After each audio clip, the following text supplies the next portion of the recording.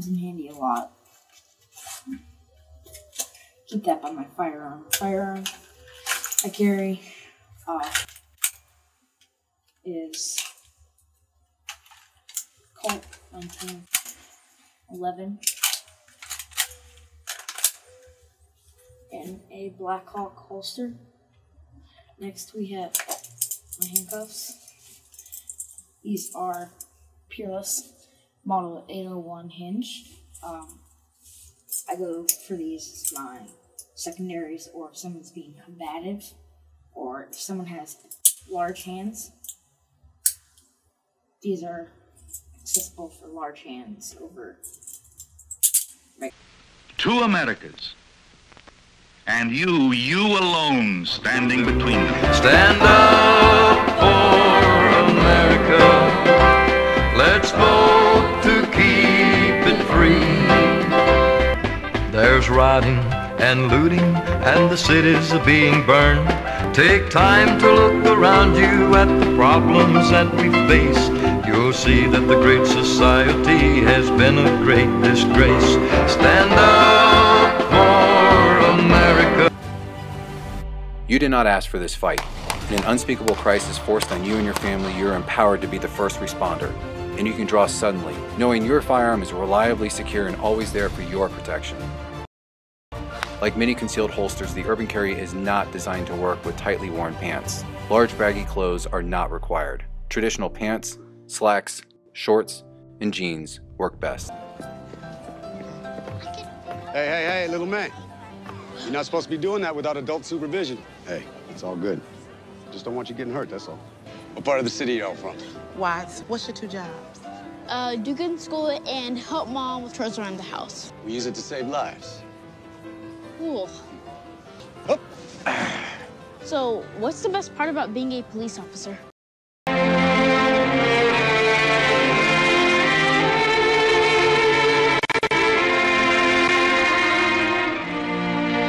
Now there are two Americas.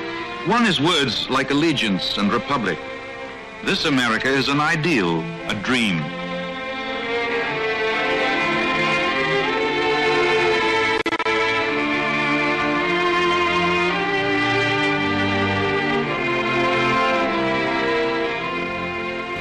The other America? The other America is no longer a dream, but a nightmare. Our streets are not safe. Immorality begins to flourish. Violence pits American against American. We don't want this. Moynihan says the Negro family structure is collapsing, and we ask him the reasons. The first is, remember that American slavery was the worst. Secondly, segregation was a brutal assault. How'd you learn how to behave? From your father. Well, supposing there is no father, then what do you end up with? You end up a cycle reproducing. These two cops are getting a big thank you. Can you tie my tie? That's right. He asked the cops for help with his tie. The motto we commonly associate with police officers is to serve and protect. It was snow coming, and his son couldn't get his necktie tied. Don't know if it was a double Windsor or not. Either way, the kid left looking good for his date. I never really had anyone to teach me that. Jacob made it to the dance on time. Thank you. Am I allowed to give you a hug? The entire night was a success. Thank you, Officer Brown. You were a lifesaver. This is Paul Kersey. This is the story of a man who decided to clean up the most violent town in the world. He begins where all the super cops leave off. What else you got? Let's see the money, man. You'll have to take it.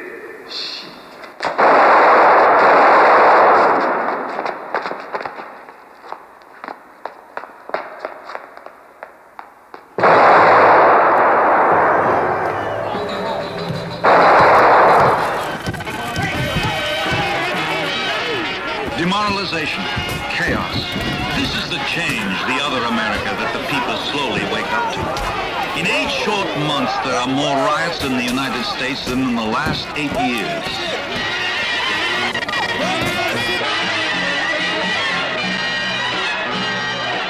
In the streets, the mob. mobocracy.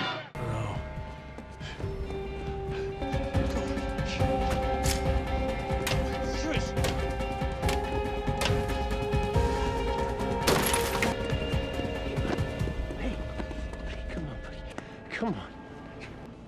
Come on. Hey, hey, hey. Yeah, we're gonna find him.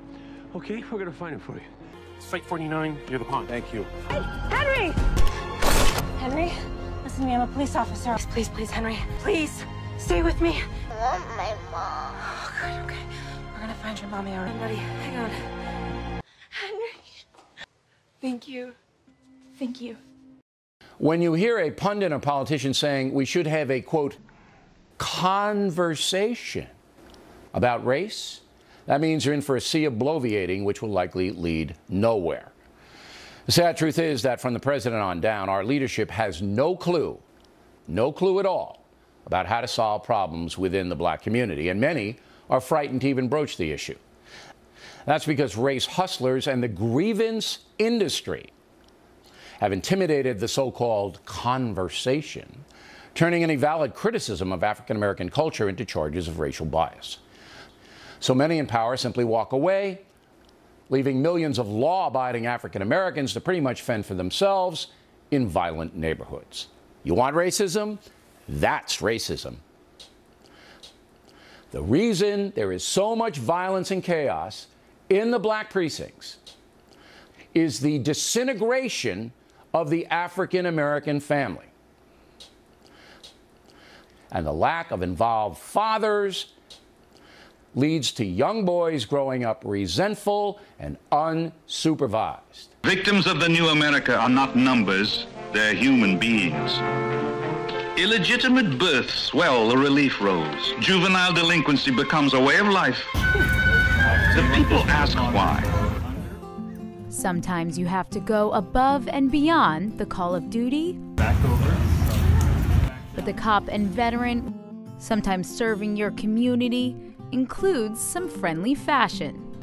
Well, so if you want to deal with this on the black side, you've got to teach your children to be respectful to the police, and you've got to teach your children that the real danger to them is not the police. The real danger to them, 99 out of 100 times, 9,900 out of 1,000 times,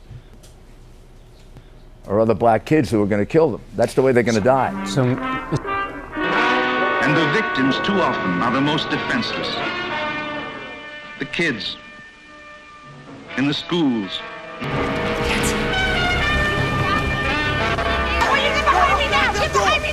And the victims of the new America are not numbers, they're human beings.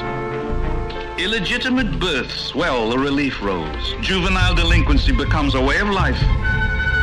The people ask why, but it is there. The people look to the old dream of what it used to mean to be an American. If I were a black father and I was concerned about the safety of my child, really concerned about it, and not in a politically activist sense, I would say be very respectful to police. Most of them are good. From here, it's like a zipper. Talk about the ties that bind.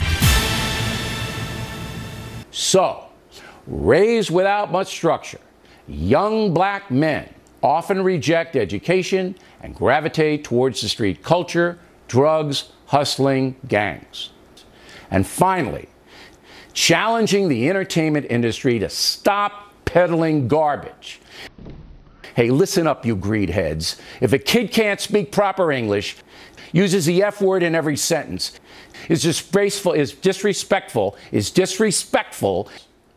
in his or her manner, that child will never be able to compete in the marketplace of America. Never. And it has nothing to do with slavery. It has everything to do with you Hollywood people and you derelict parents. You're the ones hurting these vulnerable children. You want a conversation? You got it. You want a better situation for blacks? Give them a chance to revive their neighborhoods and culture. Work with the good people to stop the bad people. Seeing people who are hurting and doing something to make them feel better. If I see people do bad things, I wish I could make them stop. New America, gone wrong. Lost our leadership, lost our way. And I will say to my soul, thou hast much goods laid up for many years. Take thy rest, eat, drink, make good cheer. But God said to him, thou fool, this night do they require thy soul of thee. 2 Americas, and you alone standing between them. He goes to open, bend, that'd be like...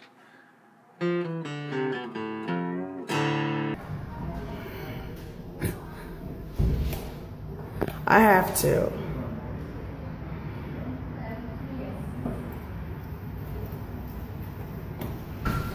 With all of the negativity that the police officers receive, I want this to go viral. After I get some Wi-Fi, I'm gonna post it. I want people to see officers in the positive light that... So that's, I'm gonna try to play that. I may mess up, I don't know. But there you go.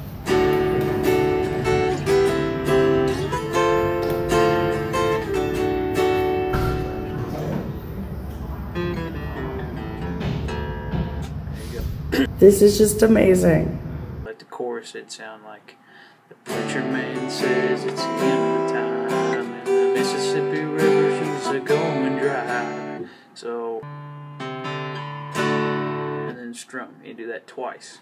So it's, the preacher man says it's the end of time, and the Mississippi River, she's a-going dry. And then you, I got a shotgun, a rifle, and a 4-wheel drive, and a country boy. So that's the same. Can to the D, survive. I got a shotgun, a rifle, and a 4-wheel drive, and a country boy can survive.